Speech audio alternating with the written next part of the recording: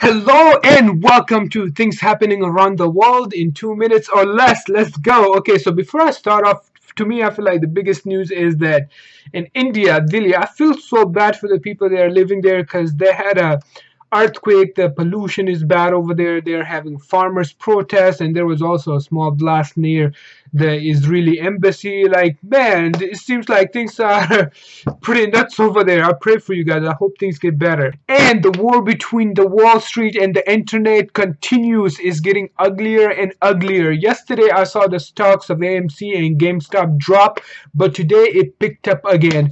Yesterday it dropped because of what Robinhood and other apps did.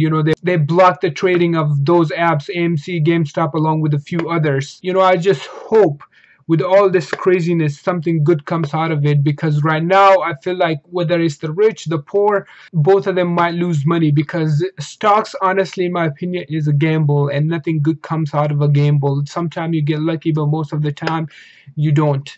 That aside, the biggest thing the world is currently facing is the pandemic, COVID. And there was one vaccine for months I was looking forward to seeing, which was Johnson & Johnson, the single dose. Right now, the current vaccines, you've got to take 2 shots, and some are weeks apart.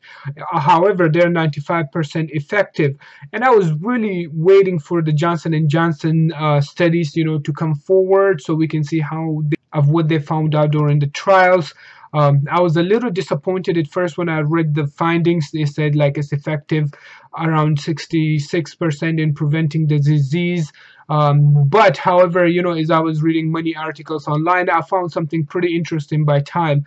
I'm gonna leave the link in the description for the article. It explains, it is 66% effective in preventing the disease. However, it is around 85% or so in preventing the disease from being deadly, which is a good news, because doing the 2 doses is really hard. I really hope as many more vaccines gets introduced, because right now only the rich countries are getting the vaccine. The poor countries are just watching and waiting.